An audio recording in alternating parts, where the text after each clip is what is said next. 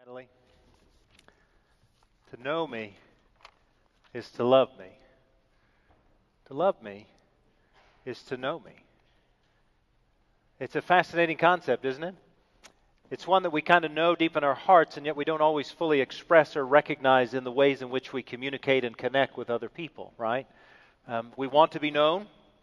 We want to be loved. We want to offer that love, and we want to know others, and yet sometimes we find ourselves so wrapped up in our own ways and in our own lives, we don't know how to know and love others the way God knows and loves us.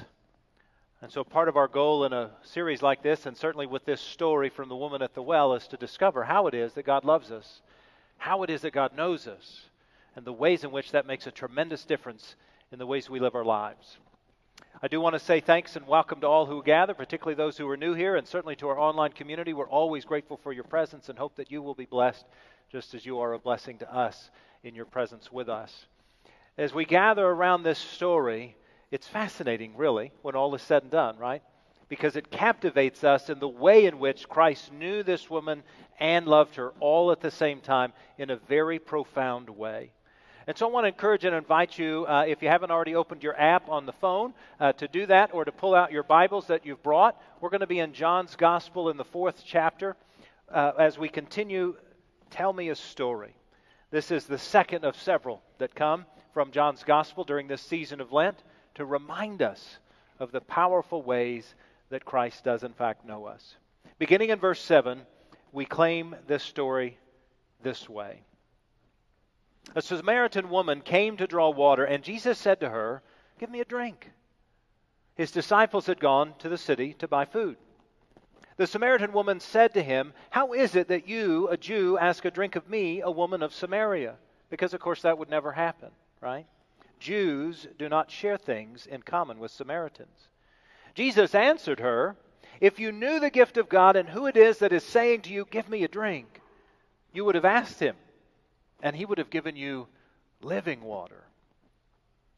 The woman said to him, "Sir, you have no bucket, and the well is deep. Where do you get this living water? Are you greater than our ancestor Jacob, who gave us the well and with his sons and his flocks drank from it?" Jesus said to her, "Everyone who drinks of this water will be thirsty again. But those who drink of the water that I will give them will never be thirsty. The water that I will give will become in them a spring of water gushing up to eternal life." The woman said to him, "Sir, give me this water so that I may never be thirsty or have to keep coming here to draw water." Friends, this is the word of God for the people of God. Thanks be to God. Amen. It's a fascinating story, right? Jesus knows her, Jesus loves her, and Jesus desires for her to draw from the well of living water. He desires for her to encounter what she has no clue about just yet, but she will in moments have a phenomenal encounter with the holy. It's a profound story that we all need to hear and we all need to experience, and yet we all often come to our own wells the same way this woman did. Jesus is already there, right? He's come to the well for a bit of rest. He's been in a good journey and doing some good ministry, and he comes to the well for some rest. And this woman shows up, and she's a Samaritan. It's the noonday hour. He's a good male Jew. There ought to be no conversation. That is the custom of the day. Between our cultural and ethnic differences, between our gender differences, between our faith claim differences, there should be no interaction. But there is. And it's very purposeful, and it's very intentional.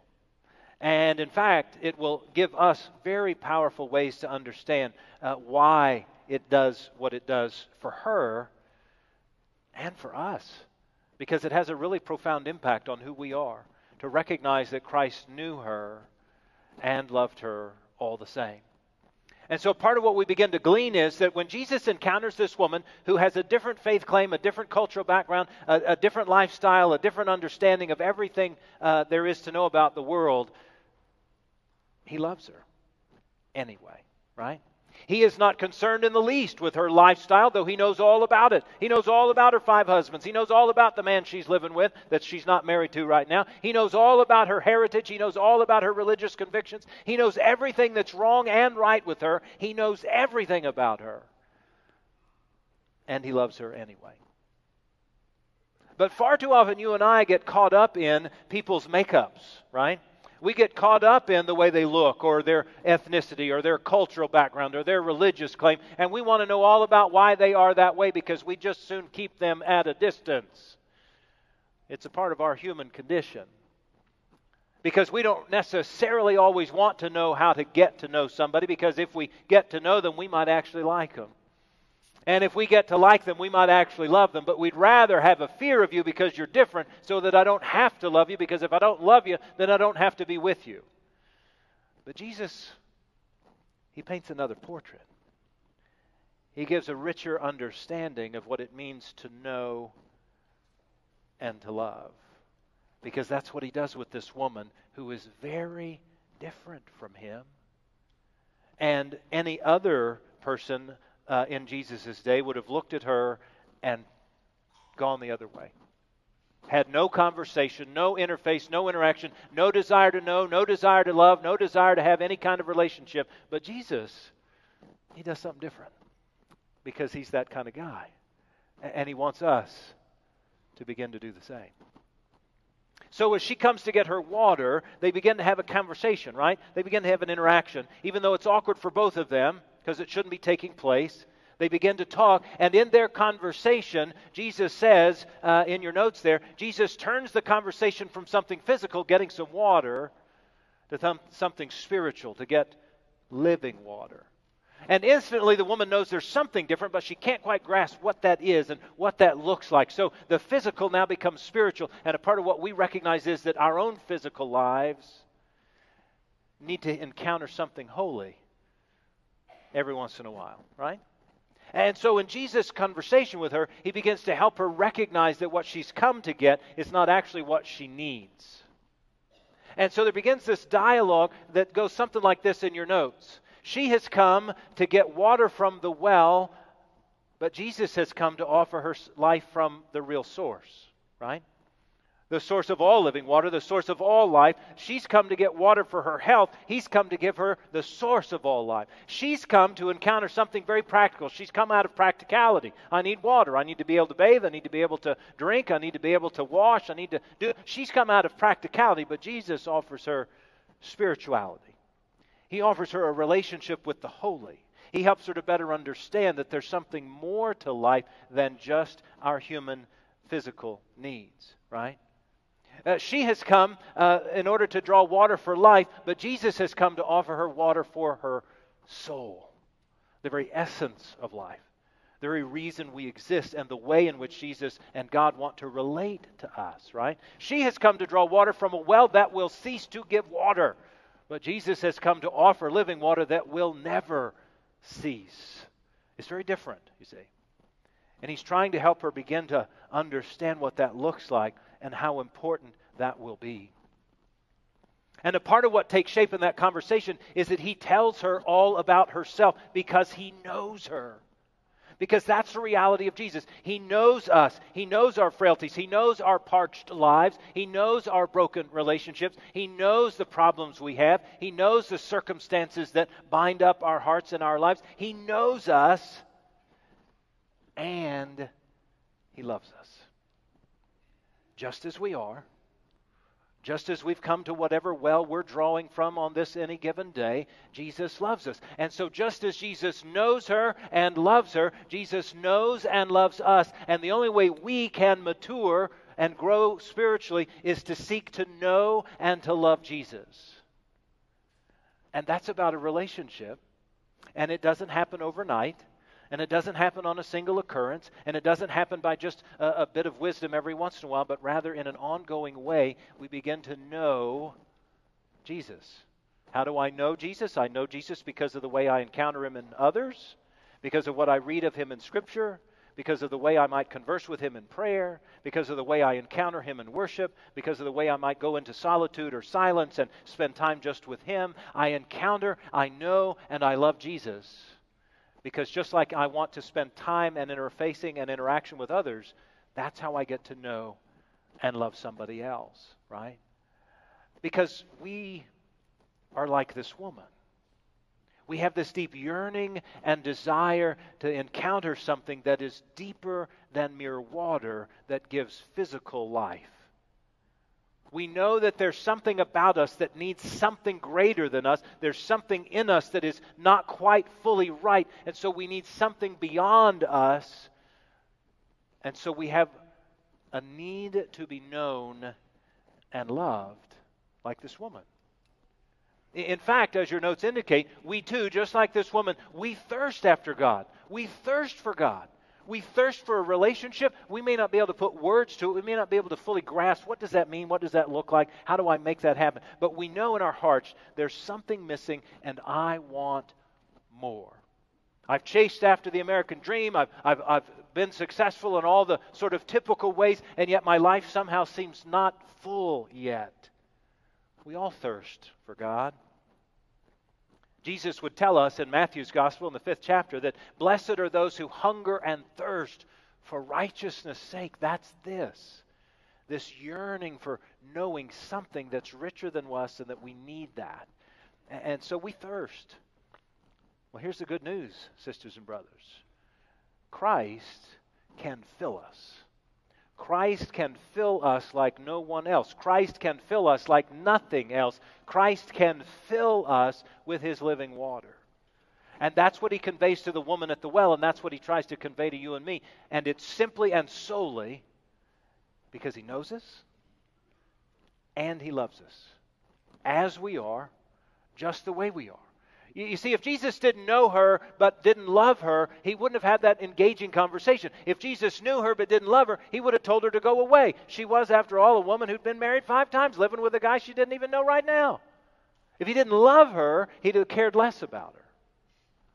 But He both knew her and all of her intricacies, and He loved her. It was a both and, not an either or. And that becomes our challenge in terms of how we begin to understand how we're supposed to live as followers of Jesus. Because in order to live as followers of Jesus, we've got to know and love Jesus so that we can know and love others. And that's what He's calling us to do. John would tell us in his Gospel in the 7th chapter, when Jesus was at the Festival of Booths. And as He was at the Festival of Booths, he literally started to yell out to the folks, if you or any of you are thirsty, come on. I got a well of living water. Come and take a drink. He was saying to them, as He's saying to you and me, every once in a while we get thirsty. Spiritually thirsty. And we need that refreshment. And we need that filling. But there's a kind of a problem that exists. In fact, I would believe there's actually kind of 2 problems that we face. Every one of us. Now, some of you may think, I got 4 or 5 problems. I know I got 10 or 20 problems. But I believe we've got at least 2 problems that prohibit us from living fully into the refreshment that Jesus offers us. The life that is everlasting, ever-loving, eternal, and abundant that Jesus offers us. The first of those problems is this, and hopefully you'll get this when I say it. The first problem is that we feel like we've got to get pre-washed before we come to Jesus. Pre-washed. You know, like when you go through those drive-through car washes and they start spraying water on it because they want to loosen the dirt, right? And we kind of take up the belief that that's somehow going to make a big difference that they spray water on our car before we go into the car wash. Friends, I'm here to suggest to you we don't need to be pre-washed. Here's what I mean. We all feel as though, even if we're longtime believers in Jesus, or maybe we've just come to try to discover who He is, but we all feel as though I can't know Jesus, or I can't come to church, or I can't relate to Jesus, or I can't talk to Jesus unless I'm first made better. Unless I'm first made whole, unless I first already have my poo together, unless my life is already ordered the way it ought to be. We have this incessant belief that somehow we need to be pre-washed. That's not so. Story after story after story in the Gospels, and specifically in John's Gospel, tell us that you don't need to be pre-washed. That Jesus loves you just as you are. That Jesus loves you as you are. That Jesus wants you in this relationship just as you are. We don't need to get our poo together. We don't need to get our lives together. We don't need to have everything in order before we have an encounter with Jesus. He wants us. He knows us just as we are. And He loves us. And it's in the loving and the knowing that He begins to shape us and help claim us for His purposes. But He can do that before we get the pre-wash. King David wrote many of the Psalms. And one of the Psalms that David wrote feels much like our own lives. It causes us to think that we might need this pre-wash. It's Psalm 69. And in Psalm 69, David uses this great imagery about how life feels overwhelming, like he's like drowning in water and he's in a quagmire and it feels as though he's overwhelmed and the water's just sweeping over him. And he feels like there's nothing he can do to get better and there's nothing he can do to have a relationship with God and there's nothing that will work. Why even try? Every once in a while, that's us, isn't it? Every once in a while we kind of go, I'm not good enough, Jesus. I don't deserve your love, Jesus. I can't earn this, Jesus, so why should I even try? Friends, I want to suggest to you that there are tens of thousands of people right around us in our community who believe that that's true, who believe that they shouldn't come, who believe that they shouldn't encounter, who believe that they shouldn't know Jesus because they're not good enough. I'm convinced there's 30 or 40 of us in this room who believe that you need to be pre-washed before you have an encounter with Jesus. And I just want to say to all of us, you don't. He loves you as you are. And He wants you to know Him as He already knows you. That's His gift. That's the blessing of what He wants to offer the woman and us. Let's get over that. Will you join me in committing to getting over the need to get pre-washed? Okay? We got a second problem, though, and sometimes it gets in the way. The second problem is that we sometimes forget that we need refreshment. That is to say, that we need to take a drink every once in a while from the fountain of life. We forget that this is a part of the faith journey, that this is a part of our relationship with Jesus. In other words, we get so wrapped up in our lives, we get so wrapped up in our family, in our work, and in our communities, and our neighborhoods, and doing good stuff, mind you. I mean, our families are good, and your work is good, and life is good. But sometimes we get so wrapped up in the doing of life that we think all we need is a glass of cold water. When in fact what we need is a wellspring of living water, because we're parched and we're dry and our faith is dehydrated and our lives seem to be fading away and we don't even realize it.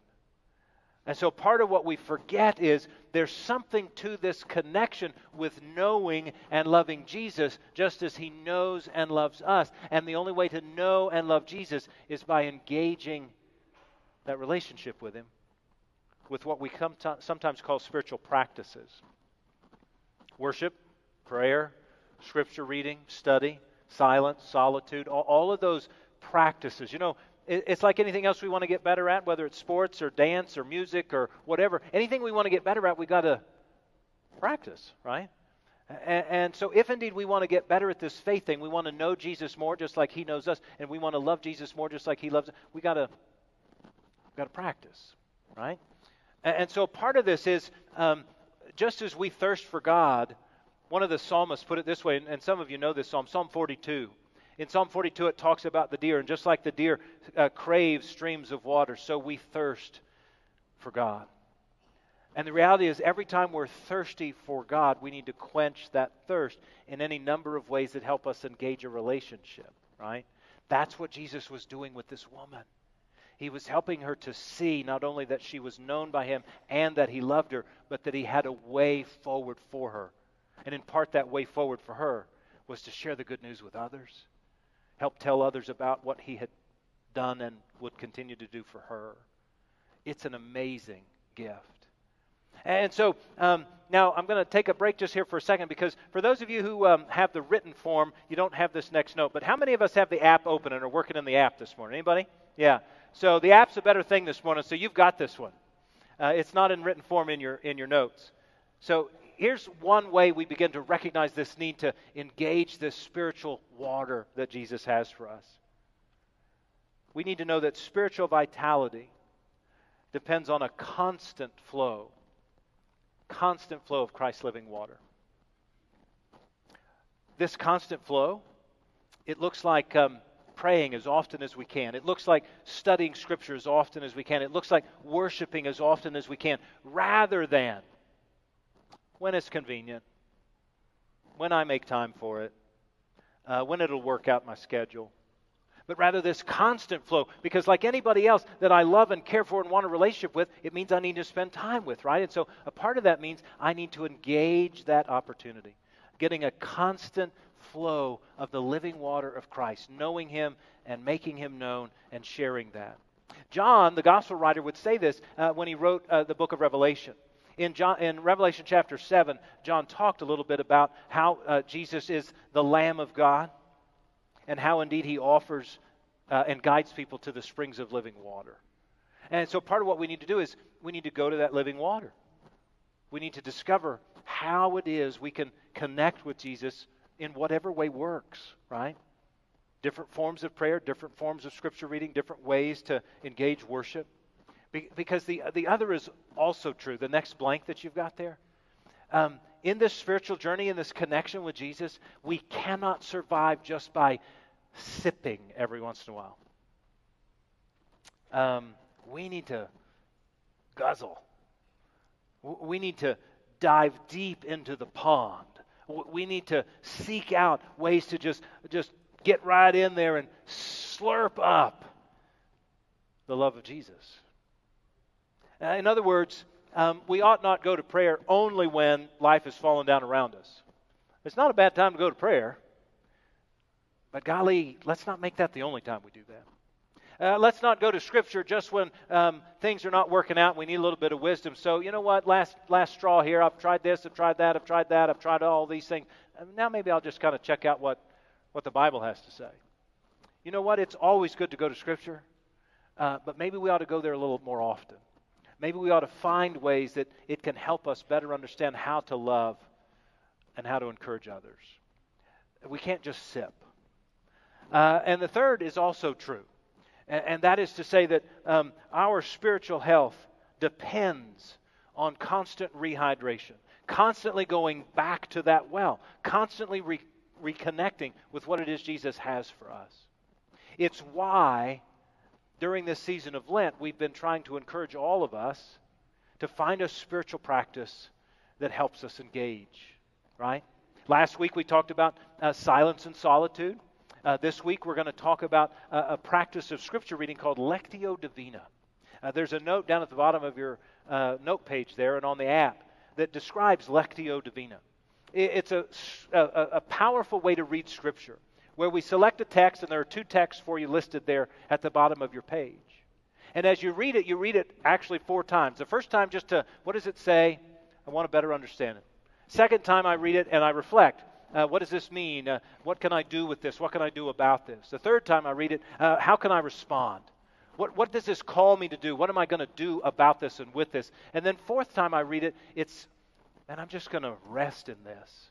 I'm just going to let it resonate with my soul, and I'm going to let it kind of speak to me. And you might be amazed at how this helps me to drink from the well of Christ's love, and how it helps me to better understand His ways in my life. Now, if you don't have the app, you can go to the website, tmumc.org/Lent. If you go there, there will be various forms of spiritual practices that will help us to drink from this well. Because here's the ultimate goal that Jesus was trying to share with this woman. He knew that her life was dry. He knew that her life was parched. He knew that her love was dehydrated. He knew that she was just as dry as she could possibly be. All he wanted to do was to offer her a drink from the well of living water. My hunch is there's somebody in this room whose relationship is dehydrated, whose life is parched, whose ways seem so sandy dry that you don't even know a way forward. I want to encourage you to take a drink. I want to encourage us all to find one of those practices that could help connect us with the living God. Because as we get connected with the living God, we begin to know Jesus. And we begin to recognize that He knows us. And as He knows us, we begin to also recognize that He loves us. And as He loves us, we begin to recognize that we can love Him. And as we love Him, we begin to recognize that we can love others. And then, life is really full. It's like full to the brim. And it feels healthy and vital and everlasting. I wonder if we could allow Jesus to know us. And as He knows us, He will enable us to be loved and to love others more than ever before possible. Listen, as the words begin to speak of how He knows us and how He loves us.